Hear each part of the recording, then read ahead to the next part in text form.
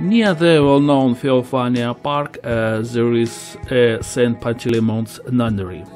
The first temple was built here in 1803, and the monastery itself was founded in 1861. But the temple was very small, so people decided to build up the cathedral. So this cathedral, which we see now on the video, was concentrated in 1914, just before the First World War. Before communist revolution, there were built 4 temples, 4 churches, but all of them were destroyed by Soviet communists.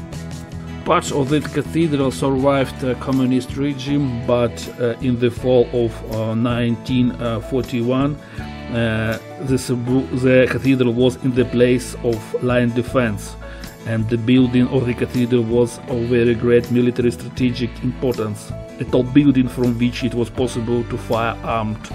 So the temple took a mortar strike. Yeah. So finally it was destroyed during the Second World War.